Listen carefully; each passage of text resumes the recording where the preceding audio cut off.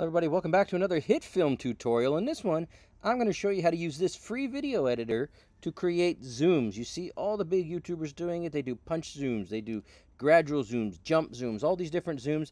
There's only real one way to do it. It's just how you set it up is the real question. So let me just go ahead and delete all this video here and let's start from scratch. I've got some video. I'm just going to drag and drop it into the timeline onto video track 1, just like that. That's it. That's all you got to do. Now, let's get into the zooming component.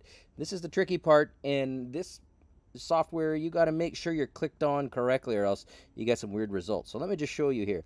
Let's say in this little gaming footage that once this guy stands up right here, I want to zoom in on this guy that's kind of cheering on. So at the 6-second mark here, somewhere around here is where I want the zoom to start.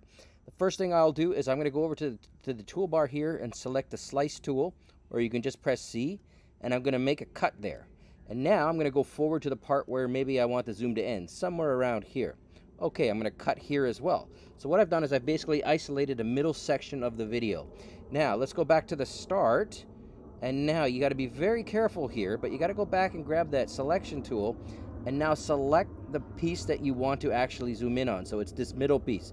Make sure it's dark blue and lit up.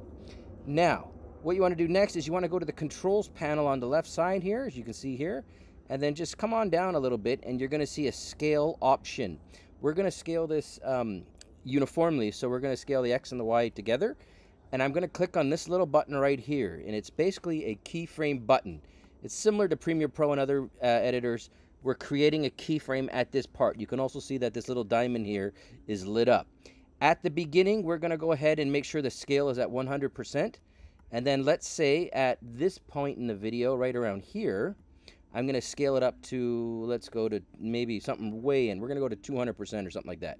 So we're getting a 100% zoom rate, something like that, okay? 200%, poof. Now watch what happens. When I go to the beginning, I hit spacebar, the zoom begins. That is the technique inside HitFilm. It's a little tricky because you got to make sure you're selected on the correct snippet. But once you got that under control, that's how you zoom in HitFilm. Thanks for watching. Ton more stuff coming up. Stay tuned.